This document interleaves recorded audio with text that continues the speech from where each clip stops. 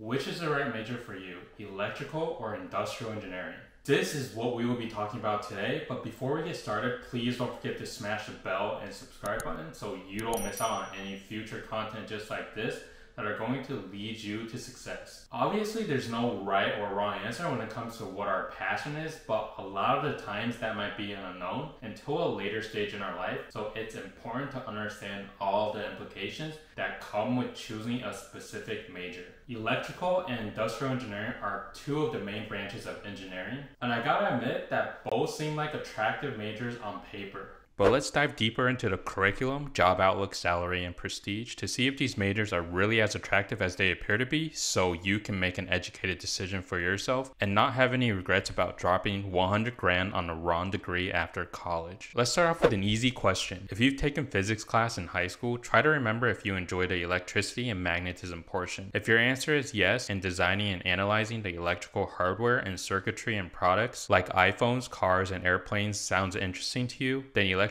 engineering is probably a good choice. On the flip side, if physics is not really your thing, but solving math problems including linear algebra, statistics, and calculus is more attractive to you, and improving a business or manufacturing process to save time, money, and materials sounds cool, then industrial engineering is likely right for you. Now, in order to determine if electrical or industrial engineering is a better fit for you, we must first know exactly what these two things are. So what in the world is electrical engineering? It's a very versatile branch of engineering focusing on the study, design, and application of devices and systems which use electricity, electronics, and electromagnetism such as electric motors, radar and navigation systems, communication systems, and power generation equipment spanning the aerospace, automotive, construction, consumer electronics, defense, food, medical, and energy industries. Now let's talk about industrial engineering. What in the world is that? It's a specialized discipline that involves predicting, evaluating, and optimizing any process or system such as a manufacturing line, a supply chain network, or even the layout of an emergency room floor at a hospital using math, engineering analysis, and design principles. Industrial engineers are essential to making any complex process involving people, money, knowledge, information, and equipment more efficient such that an organization can maximize profit or minimize costs. As an industrial engineer, you will be able to work in a wide array of industries, including but not limited to aerospace, automotive, food, medical, consumer electronics, defense, finance, and manufacturing. Now that you have a high-level understanding of these two disciplines, how does the curriculum for these two majors stack up against each other?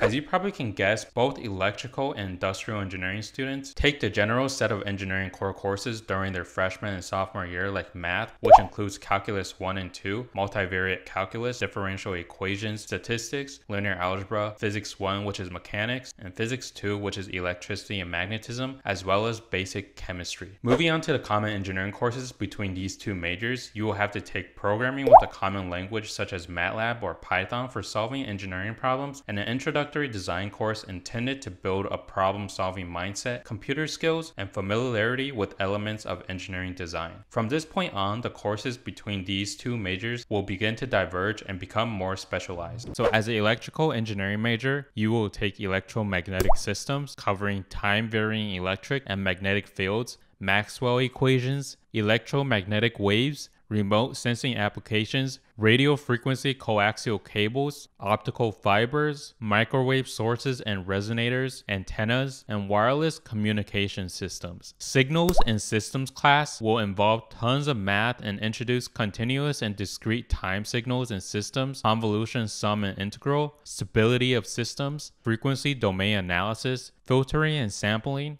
Laplace and Z-transform, and linear feedback systems. You will also take Intro to Electronics that talks all about diodes, different types of circuits like bipolar junction transistor and metal oxide semiconductor field effect transistor, amplifiers, digital inverters and logic gates, biasing and small signal analysis, as well as microelectronic design techniques. Intro to Logic Design will be another required course that introduces hardware building blocks used in digital computers, such as Boolean algebra, combinatorial and sequential circuits, decoders and encoders, multiplexers, programmable logic devices, read-only memory, counters, and Verilog hardware description language. Like all engineering majors, you'll take a year-long senior design team-based project design course where you will work in teams comprised of 3 to 5 students with a potential mix of electrical and computer engineering majors and a company to solve a problem in some area of electrical engineering. For example, this group of electrical engineering students at my school created a device leveraging image processing, circuits, sensors, and a web app together with a medical company to treat jaundice in infants using blue photolight therapy. You'll also generally have to take 3 to 5 mandatory electives from a list of classes, and if you're interested, here is the list of courses that we could take at my school. So as an industrial engineering major, you'll have to take a lot of classes with math, operations, and human factors as the focus. In the second year, you will have to take courses like economic decision making, introducing the relationship between time and money, business operations, financial valuation, cash flow analysis, and accounting principles. You'll also take operations modeling that will teach you how to mathematically model decisions with varying levels of uncertainty and solve these models using optimization, statistical models, and queuing processes. We also have human factors and ergonomics class, introducing how to evaluate and design a product, process, or system to work more efficiently with humans and improve the overall user experience. For example, this class will come in handy if you were asked to improve the efficiency of a manufacturing line as an industrial engineer. Some questions you might need to answer include how much space do you want to give between assemblers, where do you want to place the arbor press or SMT machine in relation to the worker, and where you want to include windows in the factory. This class will present problems involving computer displays, illumination, eye-hand coordination, as well as repetitive and high physical effort tasks. Moving on to junior year, you have to take some type of optimization and computational methods class, emphasizing decision making for real-world applications from transportation, healthcare, and other industrial domains using optimization models, computational algorithms, and programming. Next is Intro to Markov Processes, which in layman terms is a way to describe and predict a real-world process such as a manufacturing line or traffic jam using math such as statistics and calculus. It's actually a very useful course that is used to solve common challenges faced by many businesses relating to reliability, maintenance, inventory, production, and queues. You should also expect to take a data analytics tools and techniques course teaching how to clean, manipulate, and prepare data for visualization, as well as basic inferential statistical analysis and predictive analytics using Python. Finally, as a senior, there will almost always be some type of advanced simulation class covering complex discrete event systems with applications in industrial and service organizations. Topics include modeling and programming simulations using a high-level computer package such as Pro Model or GPSSH. Like every engineering major, there will be a final senior design course where you work on a semester-long design project in industrial and operations engineering with a team that's generally sponsored by a company.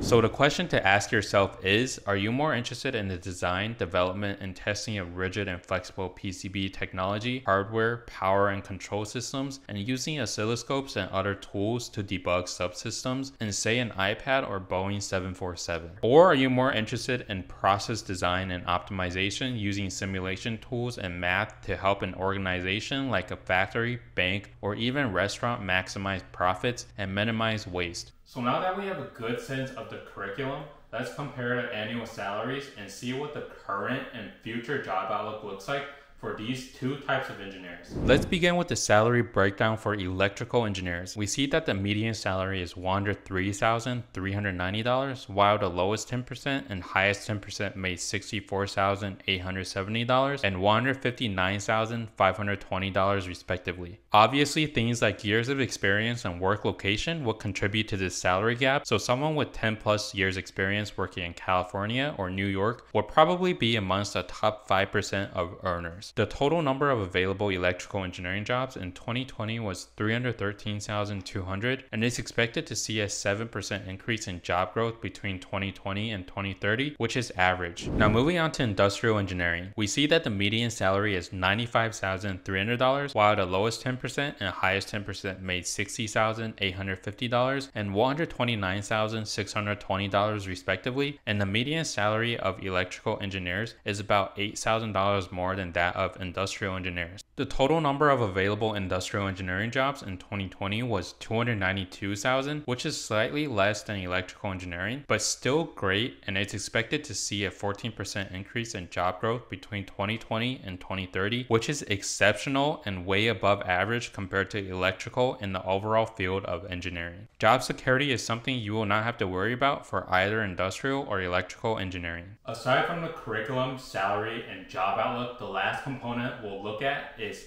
prestige.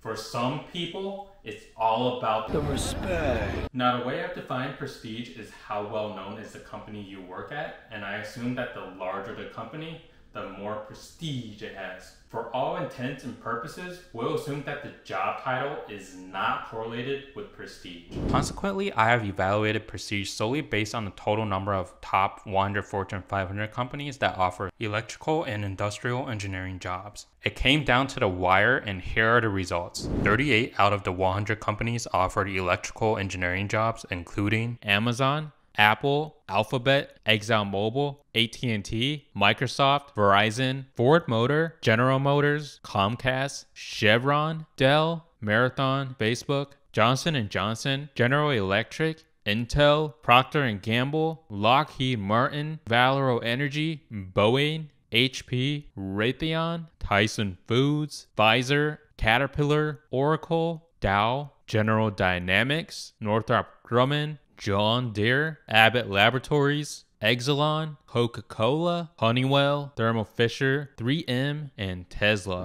By contrast, 54 out of the 100 companies offered industrial engineering jobs, including Walmart, Amazon, Apple, CVS Health, United Health Group, McKesson, AmerisourceBergen, Kroger, Ford, GM, Chevron, Target, Citigroup, Meta, UPS, Johnson & Johnson, General Electric, Intel, Procter & Gamble, PepsiCo, FedEx, Phillips 66, Lockheed Martin, Disney, Archer Daniels Midland, Albertsons, Valero Energy, Boeing, HP, Raytheon, Cisco, Morgan Stanley, HCA Healthcare, Cisco, Charter Communications, Merck, Public Supermarkets, Allstate, Tyson Foods, Pfizer, Caterpillar, Oracle, American Express, General Dynamics, Nike, Northrop Grumman, John Deere, Abbott Laboratories, Exelon, Coca-Cola, Honeywell, Thermo Fisher, 3M, and Tesla. Alright, summarizing everything we talked about. The curriculum for electrical and industrial engineering are neck and neck in terms of difficulty. What's common between these two majors is the math and engineering problem-solving mindset. While electrical engineering classes focus on equipping students with knowledge in the design and development of electrical devices and products, industrial engineering classes are geared towards students wishing to gain expertise rooted in math and simulation, as well as modeling tools to design, predict, and optimize processes. Moving on to salary, electrical engineers have the potential of making more money compared to industrial engineers, where the median salary for electrical engineers is $103,390, while for industrial engineers, it's $95,400. Obviously, if you work at one of the big tech companies, you will make a lot more, and these numbers are no longer accurate, but in general, they hold true for most companies. Finally, the job security and prestige level that comes with both disciplines is insanely good, and you have no issues finding a job at a big name company, regardless of which one you decide to pursue. At the end of the day, the goal is to pick a major that you can build a career out of and enjoy doing for a lifetime.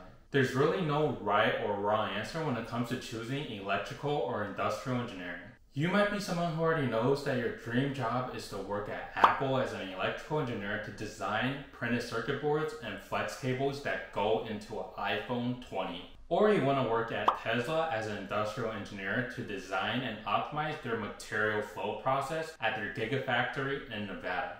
I think knowing what you want already in college is fantastic, but rarely is this the case, and more often times than not, you won't know exactly what you want until after working several full-time jobs or internships. If this applies to you, then I definitely recommend going with electrical engineering because the compensation and job security have a slight edge over industrial engineering, and it will be easier for you to transition into an industrial engineering role if you do decide to change your mind later on in your career. Alright, as always, thank you so much for watching, and if you enjoyed this video, please don't forget to like and subscribe, and I'll see you in the next one.